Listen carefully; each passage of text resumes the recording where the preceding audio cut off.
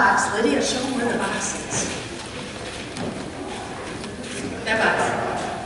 So I want to start out by thanking Rich and Lydia, who are going to help me with the presentation. Because the presentation is taking a bearing and using a bearing. Oh, yeah. Thank you. You guys don't want to see me use a laser pointer. My hands shake. We'll all be nervous by the time I'm done. So the presentation is going to be about taking a bearing and using a bearing on a compass, which Rich showed me, on a compass or on a map. So in the field or on a map. So Rich and Lydia have nicely agreed to help me out so we can help distinguish between the things that we're talking about. We're going to come back to finding the 3 arrows in just a moment. So what the workshop is about is taking a bearing from north. And the problem is there's 2 norths, right? There's a magnetic north, which Rich is going to be dealing with, and there's a true north that Lydia is going to be dealing with. So in the field or on the map. And that's what we're going to be talking about. If any of you came to this presentation last year, I actually did Rich's topic, taking a bearing in the field, on one workshop, and Lydia's topic, taking a bearing off a map, in the second workshop. And this year, I only got 1 workshop to do it, so I combined them together. If you're interested in declination, which would be taking a bearing from the field with magnetic north and trying to use it on a map with true north, that's called fruit juice, because you got apples for true or magnetic north and oranges for true north, and you end up with fruit juice. That's better known as declination. How many people are interested in declination? Great, I'll see you next month, because that's what we're talking about next month is declination. So when you're trying to take a piece of information that you get from the field and use it on the map, you got a problem because you have 2 different norths. So tonight we're not going to worry about taking something from over here in the field and using it on the map. What we're going to do tonight is take it from the field and use it in the field. So apples to apples.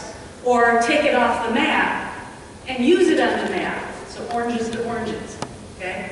Next month is fruit juice. Declination. Okay, so we have to start out talking about what is a bearing. So I don't know, there might be some of you cringing right now seeing that tool up there called the protractor from math class. It's just a tool to measure an angle. So, a bearing is nothing more than the measurement of an angle. We're going to measure from our 0 over to whatever angle you want to get the value of, and you'll measure clockwise. So what's the measurement of this angle? Oh, I love it when the answer's in the slide. So good job. So a bearing is nothing more than a measurement of an angle in degrees. And maybe you've used a protractor in your past. If not, you can see how it would work here. We need a baseline to put our 0 on. The red line's representing our baseline. So that's just what a bearing is. It's just a fancy name for an angle. So we need an angle. Let's say that Rich is going to point to the back wall and he wanted to take a bearing. So you point to the back wall. And actually, let me change my scenario. Let's look at this scenario over here. Let's pretend that Rich is standing up on a ridge line and he's lost. But over there, way up high, given that he's way up high, he can look down and he can see a road. And he can take a bearing to that road. But in a moment, he's going to start walking in that direction, which means he's going to go down in the trees. And when he goes down in the trees, he's not going to see the road anymore, right? What the bearing's going to do for him is to keep him from going around in circles. Because they say when you're lost, you go in circles. What the bearing will do is give him this number, this bearing, for him to follow. So hopefully he'll go in a straight line, or at least head in that direction over there. So all the bearing's going to do is keep him going in that direction versus over there, or in circles, as they say when you're lost. Okay? So that's the purpose of our bearing. Okay, so to measure a bearing, we need 2 things. We need a baseline to measure from, which will be this red line here. If you remember in my prior slide, the red line was at 0. So we need a baseline, and we need a protractor. And the protractor is going to give us two things. It's going to give us the ability to say where we want to go, the angle we want to measure, and it's going to give us 0. So the yellow is my 0, the cyan is where we want to go. So we need two things, a baseline and a protractor. This really is about compasses, not math class. This is going to connect to a compass. Okay, so how do you measure a bearing? We're not playing with the compass yet. We'll get there in just a moment. Got to lay the foundation. First thing is we need to determine your baseline. Let's pretend that's the baseline. And what a baseline is something that we know will be there always. It's not going to move. Because if Rich measures a bearing from a 0, or baseline, and he has to stay on that bearing, that means 0 can't move. Because if 0 moves, the 120 is going to move, right? So our baseline has to stay put. So just pretend that that's going to stay put. I labeled it as north. Then what we need to do is point in the direction we want to go, which is like my little man. He's pointing his nose where he wants to go, and the cyan line is where he's planning on going. Okay? And now we need to align our tool for measurement, which is this protractor. So we're going to take the yellow part, which points to 0, and align it with our baseline. Cute, huh? That takes a long time. Anyway, and then the next step is we're going to measure. So we need to point, then we need to align to our baseline, and then we need to measure and get some number. Okay, just remember those steps. Believe it or not, I'm going to relate this to a compass before we're done. Okay, so to measure a bearing, just to repeat, we need a baseline and we need a protractor. So how does that relate to a compass? The baseline, and we'll come back to this in a moment, is going to be our north. We won't dwell on this right now, but just keep in mind it's going to be north. Because will north move? Well, they say magnetic north moves slightly over a certain amount of time, but we can pretty much rely on it staying put. And then on a map, you have to use your imagination. This is a map. Okay? This is a road. This is a line of trees. This is where we get to be creative tonight. So on a map, where is north? At the top, right, on top of maps, north will be on the top. So just pretend that this is a map, so we know north will be up here. So what would be our baseline? The edge of the map. So our baseline is going to be the edge of the map, because the edge of the map is straight, and it's parallel to pointing up to the top of the map. So my red line, whenever you see a red line, that's our baseline. When you see a yellow line, that's going to be our 0. And when you see a cyan line, that's going to be the direction we want to go in. I have to cough, excuse me. How does one cough with this thing? I guess take it off, we have an idea. There are 3 arrows on the compass. So now we get to play with the compass. You get to find them. Look at your compass and find 3 arrows on there. Okay, anybody yell out where an arrow is? Where's an arrow on the compass? Which one? On the plastic? Ooh, excellent. You're doing them in order. Look at that, that's great. Okay, we call that the direction of travel arrow. It's the arrow, see the rectangle? The plastic? On that plastic is what we call the direction of travel arrow. And this compass is wore out, so I got to redraw it in with a marker. That's my cyan line. That's the direction you want to go in. Okay? It looks different on different compasses. Here's 3 more compasses. This compass over here has a magnifying glass in the middle of it. And by the way, this direction of travel arrow intersects a dot read. Okay? On this one, you do. Yes, you borrowed that one. It looks just like that. That's the direction of travel arrow. It's a small one. It's short. But it's still what you're going to point where you want to go. And this compass over here wants to challenge us, because they gave us two directions of travel arrow. And this thing actually serves two purposes. One, we point it where we want to go. Oh yeah, where's it on there? We point it where we want to go, and where it intersects the dial is where we want to read the dial. So this one is confusing the heck out of us. Because no, you don't read here and dividing in half and divide by 2. I guess that would work. But who wants to do math? So you would read, this one has a little triangle on it. I don't know if you can see the little plastic triangle. And some of the compasses actually have words on it that say, read here. Seriously? Anybody got one of those here? Yeah, it says read here. Okay, so you see the purpose of the direction of travel arrow? You point it where you want to go, and where it intersects the dial, that's where you're going to read. So that was very good that you found that one. There are 2 more arrows in the compass. Anybody find them? Yes.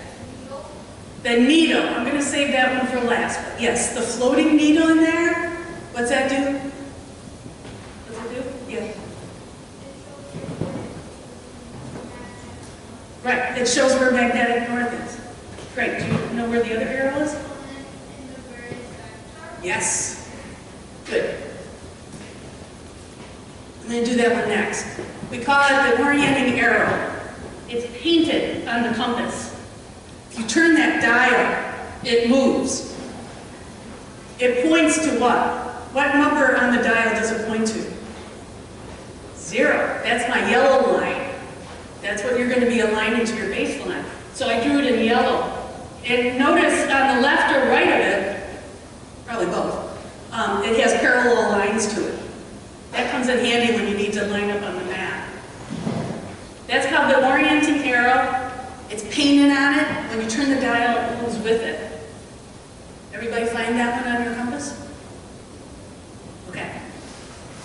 It might look different on other compasses. Like on this compass, it doesn't have an arrow. It's got 2 glow-in-the-dark markers on the north end, and 1 glow-in-the-dark marker on the south end, but it points to 0. And you can see there's only 1 parallel line on either side. In this compass, it's painted on the bottom, and there's no parallel lines to the side of it. And red means what? North, and black means south. But this one doesn't have red or black on the painted arrow that's on the housing, on the dial. And this one, it looks like a house shape. The arrow, again, pointing north, and it's got 2 reflective dots on either side of it. So it's going to look different based on what compass you have. You have that one again? Yes. The one in the middle? Yes. That is my yellow line, which points to 0. That is the orienting arrow that we're going to use when we turn the dial. We're going to make use of that arrow. And then the third arrow, this young man pointed out over here, is the arrow that points to magnetic north. Right, Lydia has it over here. So one thing to keep in mind with this, when you need to use this arrow, red points to north. Okay? If you use the black end, you're going to be going 180 degrees in the wrong direction. So make sure you use the red end. It changes what it points to on the dial, right? Because it floats. It lines up with magnetic north, the pole of the Earth. It floats so it can pivot freely. And our last bullet up there, so important, I made it dance. That magnetic needle, the reason why I did that as the third arrow is because we're only going to use it in Rich's scenario. That arrow you can rip out when we do the map scenario. It does not play a role over here when you take a bearing on the map. Okay? Only when you take a bearing in the field. So 3 arrows. We need all 3 arrows. Oh, we have a couple more magnetic needles. This one's kind of fat with a reflective tip on it. Oh, it doesn't have a black south end, it has white. Yeah, I have the white one. You got that one? Okay, I bet you have this one. It's got a white end, and then this one's got the black end. But that's that floating needle in there, yep. Yours is always in the middle of these slides.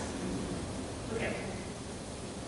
So, now we're going to connect those 3 arrows to this slide, which is how do those arrows at the compass match up with how we take a bearing. So, your direction of travel arrow, the one on the base plate, that rectangular piece, that matches up with this part of my prior slide. That's where we want to go. Okay? The second arrow, the orienting arrow, the one painted on the bottom of the housing, that's the one that turns. This is what it is on the compass. This is where it was when we were talking about how to measure a bearing. It points to 0. And we want to measure from here to here. So somehow we need to measure from here to there. We'll figure out how to do that in just a moment.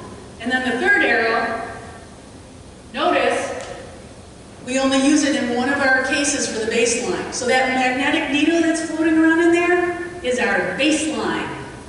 And we only use it when we're taking a bearing in the field, so Rich's scenario. We don't use it when we're taking a bearing off the map, which is Lydia's scenario. Because over here, our baseline is the edge of the map, which points north, right? So we got our baseline, and now we know where that is on the compass and when we're going to use it. The floating needle is our baseline. These two things are our protractor. That's why they call that type of compass a protractor compass. Who would know? In fact, the compass is better than the protractor you used in math class, because the protractor in math class measures from 0 to 180, half a circle. A compass measures from 0 to 360, a full circle. Okay? So these two lines on your compass, both of which are painted on your compass, are the protractor. They're going to do the measurement for you. The floating needle is your baseline, sometimes when you're in the field, not when you're on a map. Everybody good so far? Maybe. Because I'm sure you're thinking, okay, we got it. We got the arrows. We got that one arrow is the baseline and the other 2 arrows are the protractor. But now what? Oh, so there you are.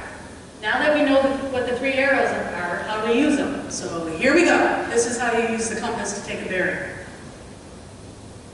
So remember this slide we started out with how to measure a bearing? The first thing is determine your baseline.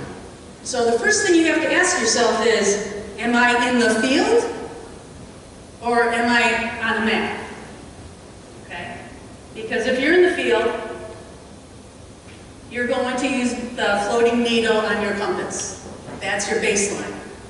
If you're on the map, true north is at the top, and you're going to use the edge of the map, or some maps have parallel lines drawn on them. You can use any one of those parallel lines.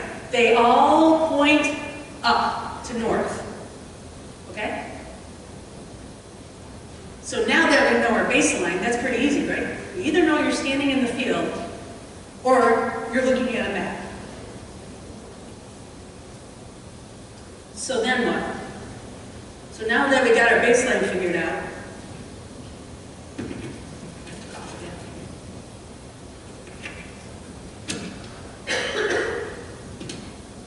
now we're going to learn how to take a bearing. I hope I got that back on. So we're going to this is kind of a review. We need to point in the direction of travel. So Rich, do me a favor, point in your direction of travel. He's going to point to the back wall. His nose goes with the compass. He has to hold the compass correctly. We'll come back to that. And then we have to do the alignment. The alignment is turning the compass. We're going to come back and see this in detail. But no, what he's doing is he's standing put, right? Because if he moves, he's changing where he wants to go. So he's standing put and he's changing the compass. And then we're going to read the number. See the 3 words in bold? This is a great way to remember how to do this. What do those 3 the first letter of each of those 3 words spell. Pan, okay? Just remember P-A-N, and you got it. That's how you take a bearing. You point, you align, and you read a number. Okay, so let's see that in detail, okay? So this is what we call taking a bearing, which means we're going to measure a bearing. Remember, point, align, number. And this is how we're going to use the components of that protractor on the compass to measure a bearing. So no more protractor pictures for just a minute. And we're going to do it in both cases. So you notice Rich is standing on that side because in the field is on the right side of the slide. And Lydia is standing on the left side because how to do this on the map is on the left side. So I'm going to show you how to do both at the same time because it's actually the same thing. All that's different is the baseline. Okay, we're going to start with Rich. No, we're going to start with Lydia. Because when I hit click, that's what's going to happen. So what she's going to do is we want to take a bearing off a map. So we're going to assume that Lydia's at A. So she's going to put the back corner of the compass on A. And you know what? It doesn't, A to B.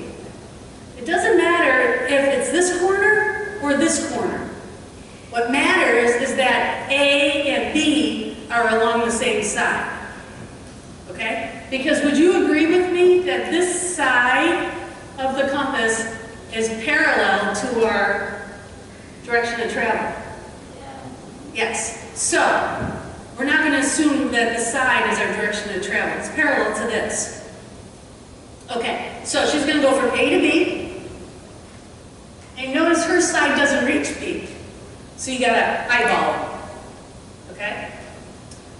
And so she pointed the direction of travel towards B. Oh, yeah, she's got to make sure that this direction of travel arrow points from A to B, because that's where she wants to go. If she had this pointing the other way, she would be going from B to A. We want to go from A to B. Hopefully everything won't fall off our map over here. All right, so on the slide it looks like this. You connect A to B, they have to be on the same side. Everybody good? That's the P. Point to where you want to go. That's how you do it on a map. In the field, Rich turns his body and faces where he wants to go. So he wants to go to those bleachers back there. So he takes his whole body and he has to hold the compass correctly. A little more tricky over here because he can't be messing up magnetic north. So you want to hold it level. It's usually good to hold it by like your belly button so you can look down. And very important, keep it away from anything magnetic. Like the bolts on the picnic tables at Mendon Ponds Park. Really bad to do this workshop on those picnic tables. Because you put all the compasses on the picnic tables and north is like every which way. You don't want to put the compass next to another compass. You want to see two needles go wacky, put 2 compasses next to each other. They'll probably go boom, like that. Old watches, mechanical watches, not the digital ones, mechanical. Don't try using one of these in the car. I tried it one time. You know what? North is always where the engine is. As soon as you turn on the car, these compasses are going to point to where your steering wheel is. So you got to keep it away from anything magnetic. So Rich is going to use his nose and hold the compass directly, point to where he wants to go. Oops.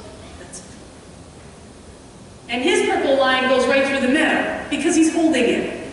So he's aligning his nose with the direction of travel, pointing to where he wants to go. Everybody good with that? That's P. Oh, I gotta go fix it. So now you gotta align it. On the map side, the alignment is you're gonna turn that, both ways. On the map side, we're going to turn that dial so that this arrow, which points to 0, lines up to this. Now we're not going to put that on top of it. We're just going to make it so they look parallel. There. That now lines up with our baseline. Okay? You good? So she's lining it up and make sure north points to north. On Rich's side, he's going to turn the dial until that painted arrow underneath the floating arrow lines up. He just aligned his 0 to his orienting arrow to magnetic north, right? So now, over here on Lydia's side, on the map side, we're going to measure clockwise all the way around here. The measurement will be right here. And on Rich's side, clockwise from, I don't know, it's hard to look at this way around to here. No, this one's from here to here, right? You can see it better from where you are. This one is 230, so it's going to measure from here over to here. And this one is 62, it's going to measure from here to here. That's the measuring of the angle. So now you know how to take a bearing on both a map and on the compass. So what you do at this point now is you read the number right here. See where that arrow is blinking? And that arrow is blinking? It's where your direction of travel intersects the dial. That's where you read the number. Make sense? Okay, so this is how you take a bearing. P-A-N. Point. In Rich's case, it's him physically pointing. In Lydia's case, it's lining up the edge, connecting the two dots of where you are, where you want to go. Align. Align the orienting arrow, which is the one on the 0 that's painted, to the baseline, which is, in this case, or in Rich's case, magnetic north. In Lydia's case, true north. 5. Jackson's north. I want to go there. It's 330 degrees. Well, there you go. So Jackson would be, if Rich pointed right to Jackson, it would be north, and he pointed to Larry, it's how much? 330 degrees. 330 degrees. Yep. And you do this is the key part, you do this by turning the compass housing. You turn the housing, because you want to turn that yellow arrow, that one painted on the bottom of your housing, to be underneath your baseline. In that case, it's underneath the magnetic needle. In this case, it's parallel with the edge of the map. That's how you take a bearing. Point, align, number. Easy, right? Once you got the idea of a baseline and your protractor, it's just point, align, number. Okay, so what do you do with the compass? Oh, I gotta back up. When you point,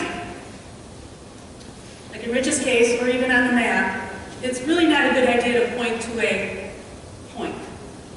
A compass has a difficult time getting you to a point, unlike a GPS. Because if Rich is standing there, who are you pointing to? Larry? And I'm standing here, and I'm pointing at the same angle, am I going to be pointing at Larry? No. But I'm on the same bearing. So we could be standing anywhere over here, and if we take up to a point, there's nothing that, let me back up a minute. Rich could be standing where he is, and he could take a bearing to Larry. But if he comes across a big pond, and he has to move way over here, is that same bearing going to get him to Larry? No. A compass can't get you to a point, but what it can do is take you to an area. So aim for like a road, or a grove of trees, something long, a river. Because no matter what you have to step around to get there, if you go in that same direction, you will hit something that's long. You'll hit the river, you'll hit the ridge line, you'll hit the road. But it's very difficult that you can get to a point. So I had Lydia do a bad thing here. I should have had her go from A to the road. Does that kind of make sense? It's called lateral drift when you move off. If Rich stayed right there and aimed towards Larry and could walk directly from there over, he could probably get to Larry, right? But he's going to have a problem with these chairs. So he's going to shift over here and go on the same bearing. He's not going to get to Larry anymore, but is he going to get to the wall where Larry was? Yeah, so you get to the general direction. Okay. So now what do you do with the bearing? So you got this bearing. Let's say, what was your bearing to 330? So take a bearing to the back wall. So we don't teach bad habits. Take a bearing to a point, take it to the back.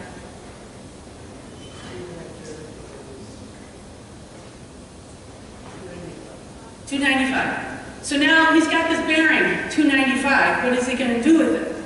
Well, maybe he wants me to go in that direction also. So he would tell me the bearing is 295. And now I need to use that bearing to get me to go in the exact same direction. So how would I use it? Or on the map, let's say you don't have a map with you in the field. Or you don't have I'm trying to think of a good scenario here. Let's just pretend that Lydia and I, she's in the kitchen, I'm in the living room. She takes a bearing in the kitchen. She tells me what the bearing is in the living room, and I got to find where she's going on the map. So she has a copy of the map, I have a copy of the map. So how do we use the bearing once we get it? Wow, this looks familiar again, right? First thing that you do is to determine what your baseline is. So if you took the bearing off a map, you're going to use the bearing on the map where the baseline is true north. Over there, you're going to use it where the baseline is magnetic north. Now we're going to reverse it. Watch these words. The three words in bold. The first letter put together with the other word spells what? Now. Now. Remember those words, that's how you use a bearing. Number, align, point. That's how you use a bearing.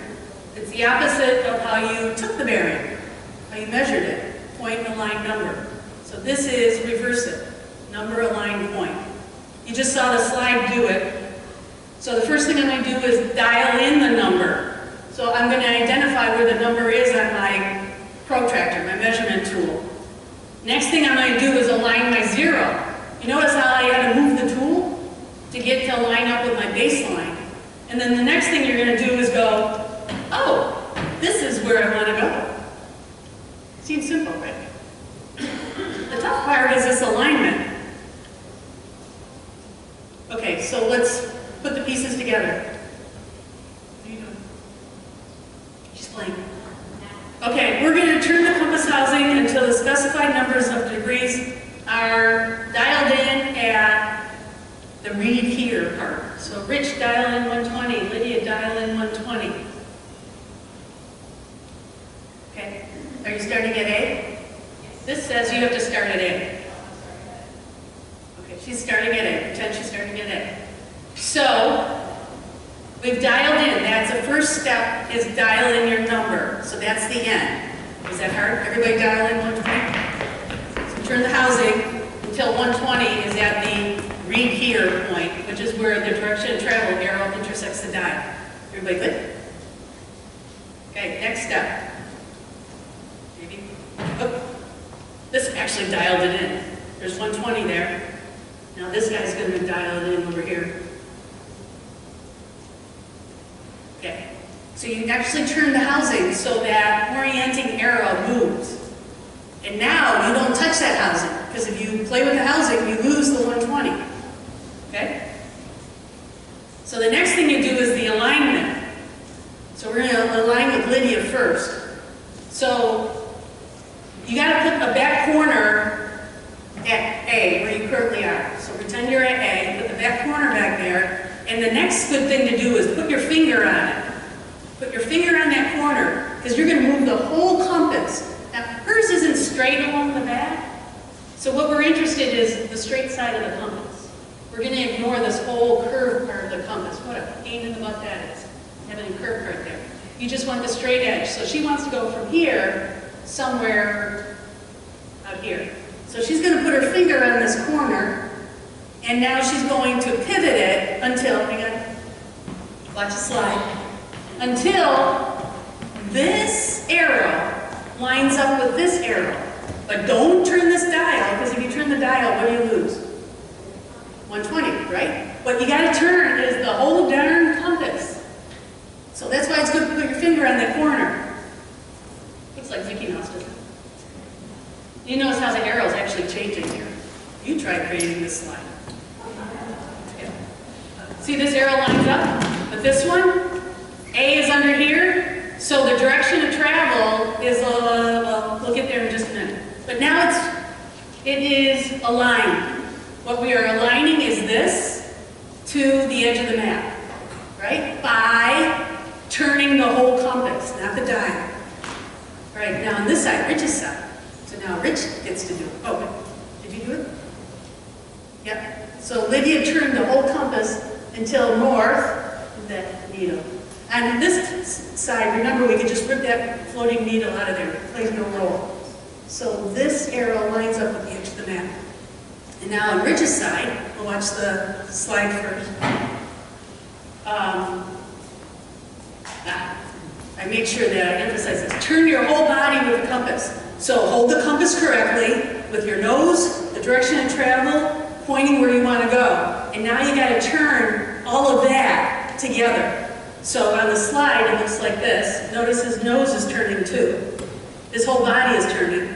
This one only has 3. So if you watch Rich demonstrate.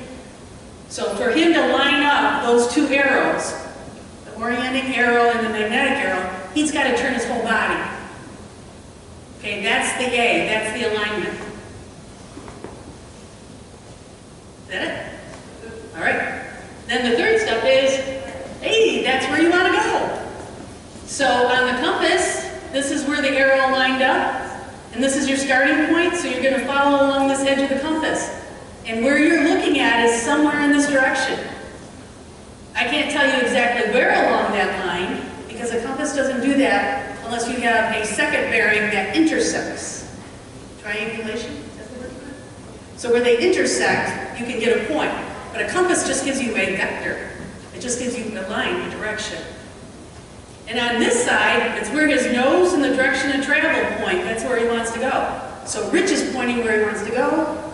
Over here, we would follow this edge, same edge as A, and somewhere along this path is where we want to go. That's how you use a bearing. Okay? Questions? So review, how do you use a bearing? Just remember NAP. Dial in the number. If you're Rich's scenario, you align your body. You turn your body to align the painted arrow on the dial with the floating magnetic needle. So you've got to turn your whole body. Over here, you dial in the number, then you turn the whole compass, put your finger on a point, pivot it around until the painted arrow is aligned with true north. Notice you're always aligning that painted arrow with your baseline. And that needle over there, or the edge of the map over here. Figuring out which baseline you have is correct is important. And then point, once you've done that, whichever way you're pointing, that's where you want to go. So now there's homework. Oh wait, questions? No homework. Okay, well you guys would love this homework. This would be perfect for these 2 guys. What's your name? Wyatt, and your name? Okay, Oliver. This is so much better than Poopy. So Wyatt, what Wyatt can do is go into the living room. We did this with Lydia's 10-year-old nephew. Go in the living room and take a bearing to an object in your living room. Wyatt, you can take a bearing to your TV. But don't tell Oliver what you're looking at. And then you mess up the compass, you call Oliver into the room and say, Oliver, the bearing was 135. And Oliver has to figure out what Wyatt was looking at. Okay, it works really great on a rainy day when you have a 10-year-old nephew that you need to entertain. And he was able to get it. He was finding the objects we were looking at. Now, if you don't want to do it in your living room, go out, go canoeing, go hiking. When you sit down and take a break, it's a great way to practice this. Sit down, maybe Rich takes a bearing to some object, messes up the compass, and he says to me, the bearing is 76 degrees. I have to figure out what he's looking at. Now granted, if this was the bearing of, of 76 degrees, I could be going like this gentleman here, and Rich will go, nope. And then I have to look along the same line and go, next gentleman, and he'll go, nope. And I'll go, the young lady in the back, and he'll go, yeah. It's something along this line, right? But at least I'm in the right direction. I'm not over here looking at Jackson or looking back at Larry or whatever. I got the right direction. I now just have to guess the object. So Please don't drive each other crazy doing that. We had two friends that would go, it's that tree? No. That hill? No. All right, I give up. What is it? It's that dandelion. Yeah, that's a true story. So that's how you can practice. I call it pan and nap. Sit down, take a break, play pan and nap. It's a great way to get an exercise out of it. And that would be in Rich's scenario. So you can do the same thing, same homework on this scenario. Pull out a map. One of you sit in the kitchen, take a bearing to something, agree on your starting point. Like you get the map of Mendon Ponds Park. Say you're at, what stands out Mendon Ponds Park? You're at the lookout shelter. And the person in the kitchen takes a bearing to something, yells to the living room, the bearing is 146, starting at the lookout shelter. What am I looking at? The person in the living room then has to figure out the direction and then start calling out different things along that line. And the other person says, yay or nay when they finally get it. It's a great way to practice. Okay? That's your homework. I sent the slides. I don't know, Larry, did you help with posting these slides up on the web? They're going to happen. I'm not sure if it has. Okay. Yeah. I did submit these slides to be put up on the website, so you can have access to the slides off our website. I'd be glad to answer any questions. Barb, the other thing is that it will be on YouTube. Oh, be on YouTube? Oh, Yeah.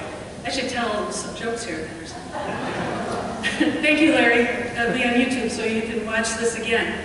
I want to thank Rich and Lydia for helping. I hope it helped that they were showing the two different scenarios since we're combining two things together in one presentation. But here's the cool thing.